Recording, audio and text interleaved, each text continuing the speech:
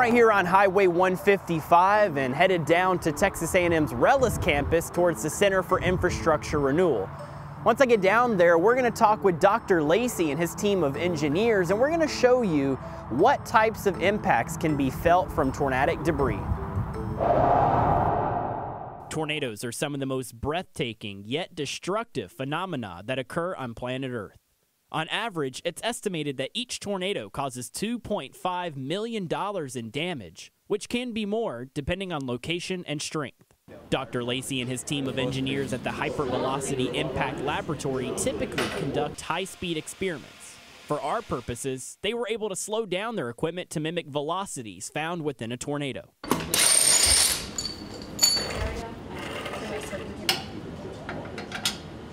In our laboratory, we've established the capability to launch projectiles at hypervelocities. Typically that means speeds in the range of 2 kilometers a second to 8 kilometers a second, or on the high end, 18,000 miles per hour. As part of this story, we've modified our experimental setup to allow us to shoot airborne projectiles at velocities consistent with peak wind speeds in tornadoes, typically 200 to 300 miles per hour. When we launched projectiles at different materials, one common theme emerged. The more layers of protection that you have, the more likely you are to be unharmed by debris. You want to put as many walls between you and the exterior as possible, because our experiments show that representative wall structures in conventional homes offer very little penetration resistance when it comes to projectiles traveling at 200 to 300 miles per hour. If you have a given wall and it slows the projectile down from 300 miles per hour to 100 miles per hour, and then you have another wall that slows the initial residual velocity of the projectile from 100 miles per hour to 50 miles per hour, the goal is to gradually slow the projectile or penetrator down as much as possible before it reaches the human or the asset you're looking at.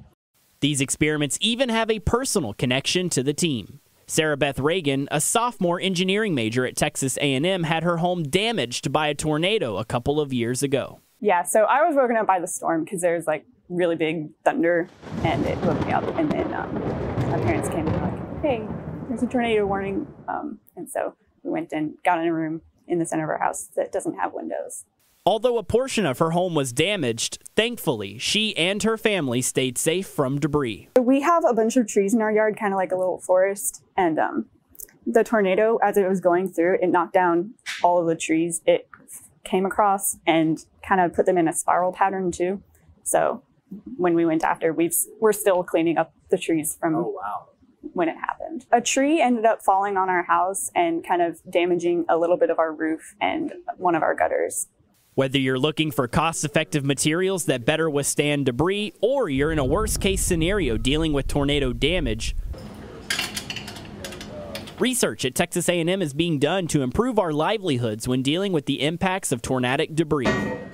At A&M, we have our Center for Infrastructure Renewal. The infrastructure is building construction, so we look at different types of construction materials, you know whether it's wood or high-performance concrete and other common building materials, and they can be easily tuned to withstand wind loads and conceivably provide some penetration resistance to airborne objects. And then also, Texas A&M has a facility called Disaster City whose sole mission is to look at the effects of natural disasters, hurricanes, tornadoes, earthquakes, and establish best practices for surviving them.